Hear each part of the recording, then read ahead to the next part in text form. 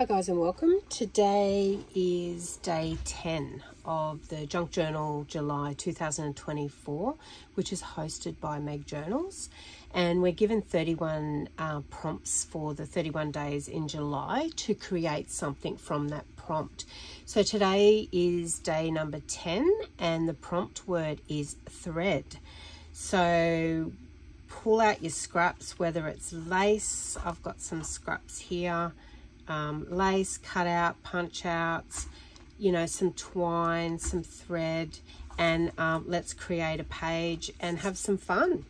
All right, this page I'm going to leave relatively plain because I want some journaling space, but I'm also going to put a pocket down the bottom, which we will decorate with the thread and that. I've already cut my pocket using some scraps the other day. I went through and cut a heap of pockets and tucks and things like that to use, and I like this one because it's in a butterfly theme, and I'm going to be using one of my butterflies that I cut out the other day. I knew I'd have a bit of a wait at the hospital, so I did a heap of stamping before I went. My husband was having surgery, which all went well, by the way, and I cut a heap out, and you would have seen some previous videos where I used this butterfly. Absolutely love it. It just was a nice one to do. It comes in 3 different sizes, and you know, to ink it up like that, you've got an instant color on there. I did stamp it on some other colored cardstock as well, but really loved that one.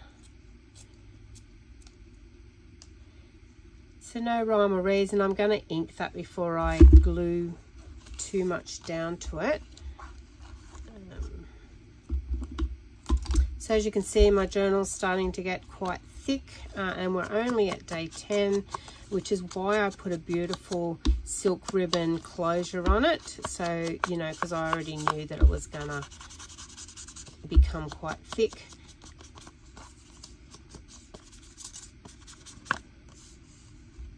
So you could have it either way. You could go that way. I actually want it this way.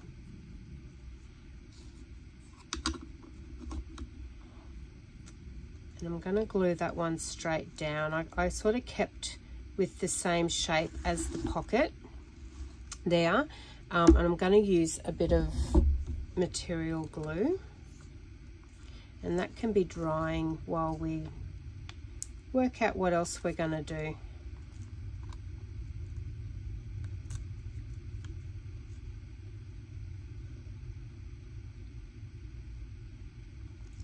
So I like creating a lot of journaling space in my journals and having them interactive, which is, you know, we can put anything in a pocket, whether it's tags, notebooks, things like that. So it's always good to have some pockets and tucks and fold outs and things like that through your journal.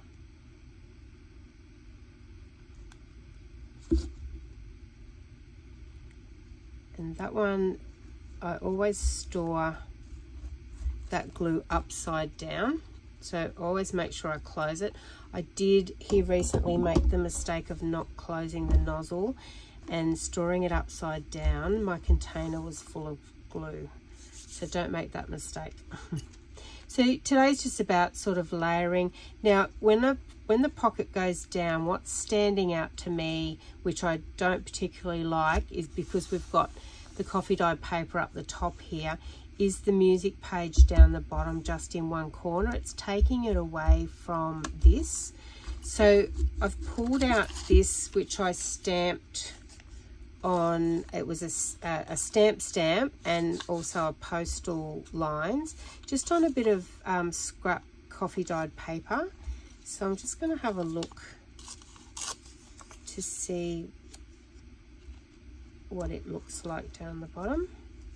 Now I do like that because yes, your eye's drawn there too, but it fills up that. Now I could just put something plain down there too. Let me have a look.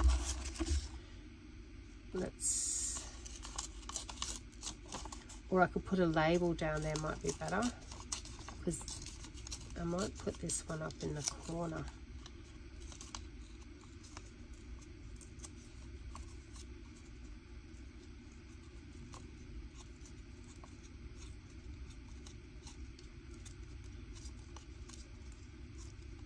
So I quite often sit down and stamp things on my scraps. That might look good up there. Okay, we'll pop him off to the side. Let's see if we've got like a fairly plain label of some sort.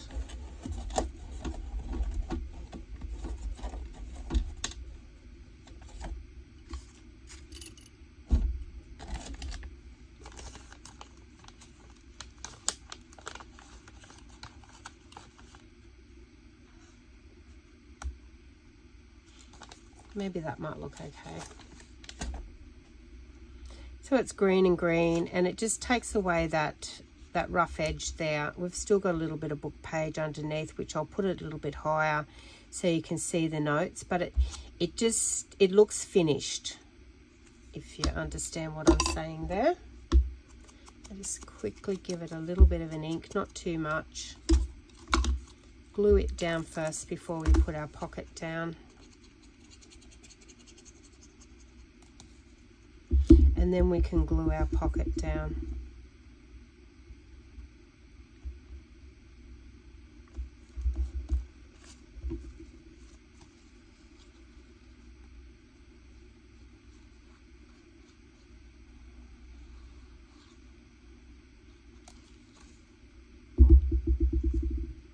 The pockets don't have to be a certain size. They can be any size you like. Especially these corner ones, you know, you could make it that big if you wanted to. You could make it smaller. It's just so you've got a space there to tuck something in. You could stamp a word on there if you wanted to. I'm just going to ink this. I'm going to put it up the top, and I do want to distress around the page as well. So I'm just going to pull the journal down. Just gonna distress that top, just the corner where I've put the coffee dyed paper down. Just needed a little bit more glue, so I originally used glue stick.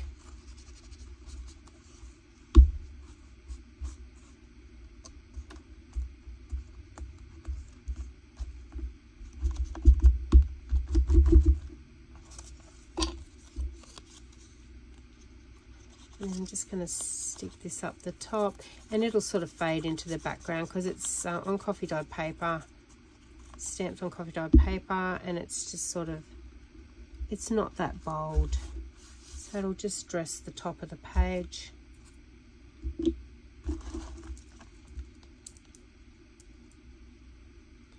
Get back down to our cluster.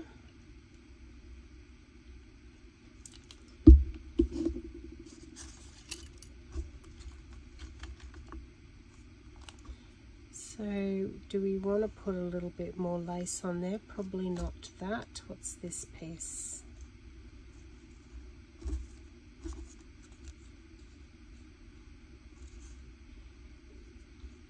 Maybe some green under there. Let's have a look at some cardstock.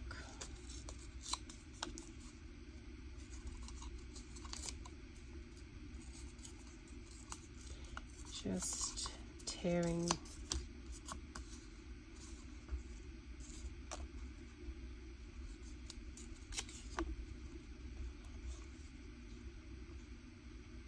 probably something under that as well, something probably a little bit more lighter.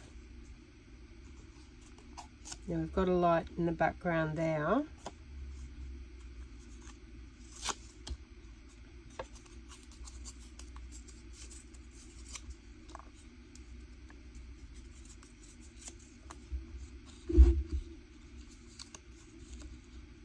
So that might blend in too much.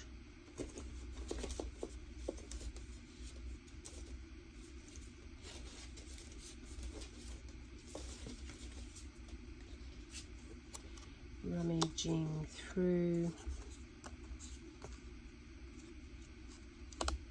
Don't necessarily like the straight edge, but I'm just trialing it before we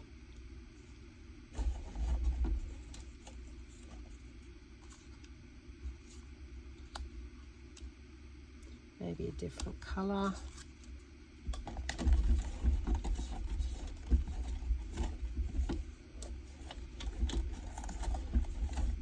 I've got a drawer in front of me that has a heap of punched out, once again from scraps,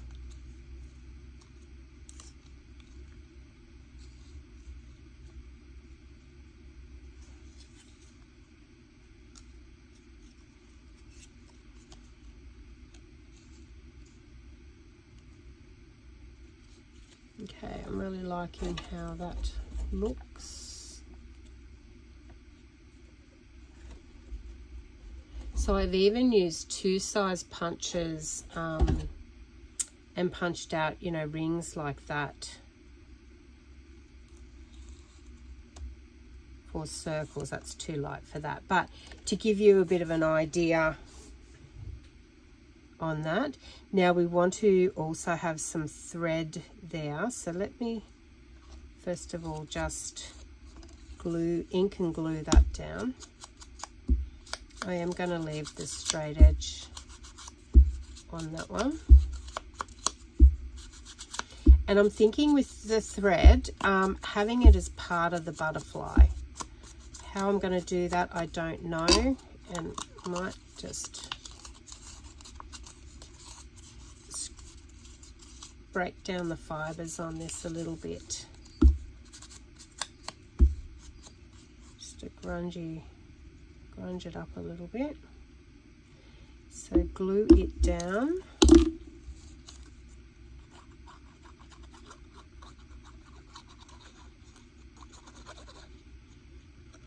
I must admit I'm having so much fun doing this. It's the first time that I've participated in the Junk Journal July. So far so good. I'm handling the crafting every day. Not sure if I can sustain the 31 days, but I will definitely try. This one, because it's lighter, I'm going to ink the edge.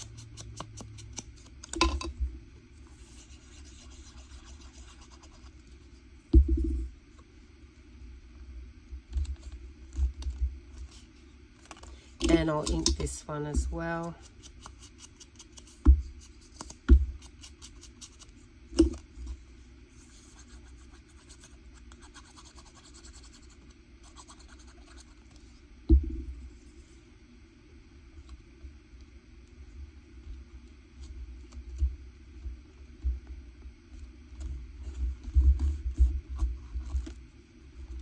So you can see we're basically just layering and doing a cluster. Just some extra glue under there because it's got the material. Same with that one.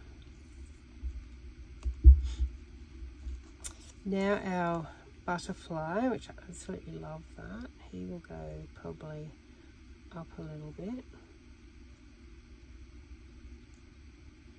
And maybe the string up and down. So I'm going to wind it and then tie it similar to a bow, I guess.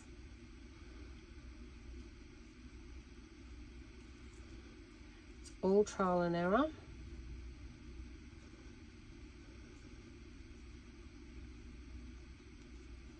I'm going to use this piece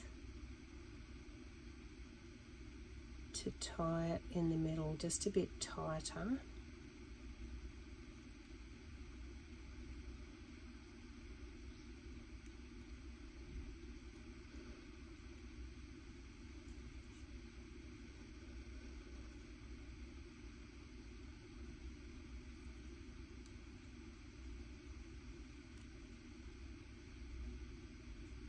And that way we can fan it out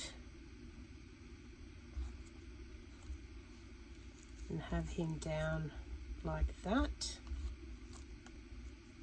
or turn it upside down.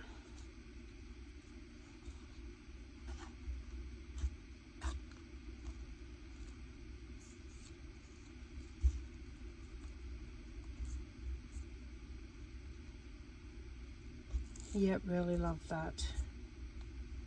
So yes, it adds bulk to our page, but we can counteract that somewhere else in the journal, because we really want to have, well, the prompt is twine, so we really want to have that behind our butterfly, and I'm going to use the material glue for that. Put a fair dollop down, and then some up over the top.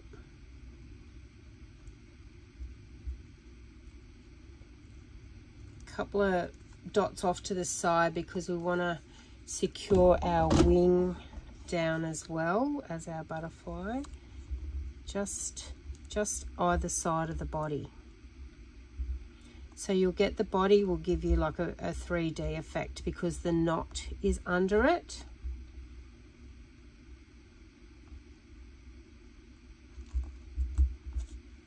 Didn't end up using that lace.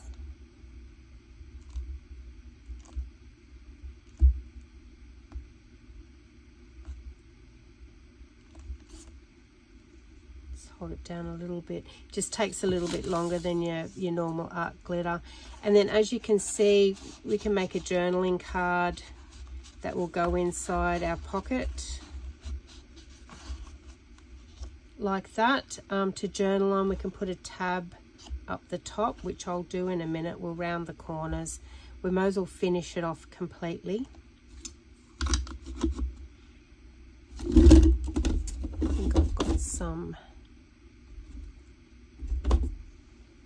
I did have some journal tabs, but they're in a different color, and I want to keep the same color as that. So let me just make one. So folding it over, that's the brand of this, if you can see that, Vasson Creative, and it's a relatively new punch, which is like your old whale tail. Very easy to use. And because you fold your cardstock over, you get your label, your tab like that, so you don't have to glue two pieces together, because some tab punches, it only cuts out a piece, which I guess this does too if you don't fold it over. This is just scrap cardstock. I'll just straighten that line. It's only got a slight curve on it, but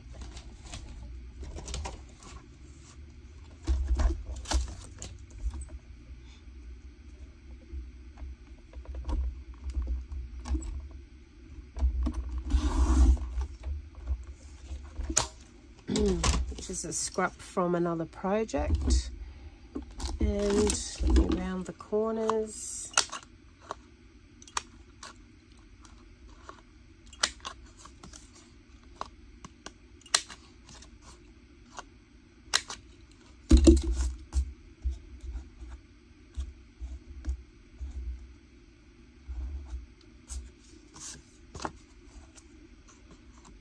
Let me ink the card.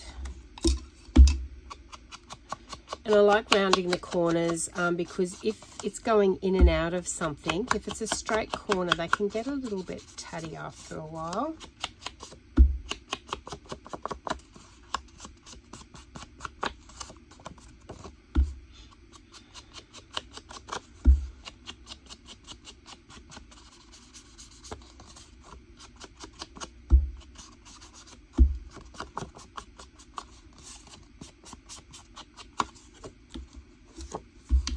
So you can ink that as much or as little as you like.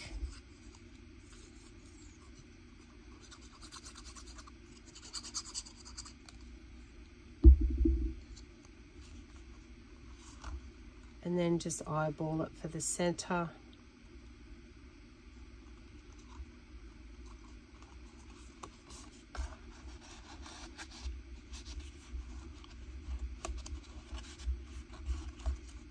Pages curved, that makes it better. It's just come off just there. Put a bit more glue down.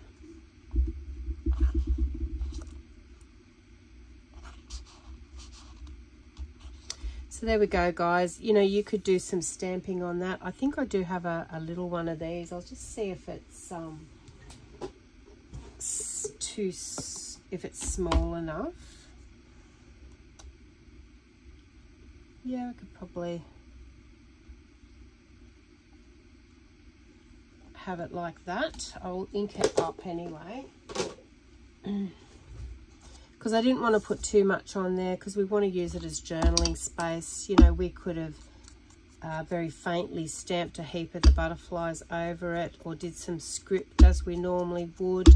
But I actually like the idea of keeping it plain. It's nice to have some plain spots in our journal. By keeping it plain, it draws the eye down here.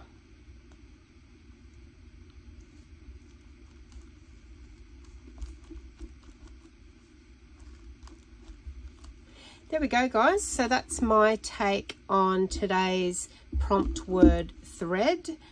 So we've used some beautiful twine thread on that, and you know, we've got some extra lovely journaling space in there as well as our background where we've left with plain coffee dyed paper. But I hope you've enjoyed today's video, guys. I look forward to seeing you on the next prompt, number 11, which is stamps. Thanks, guys. Bye.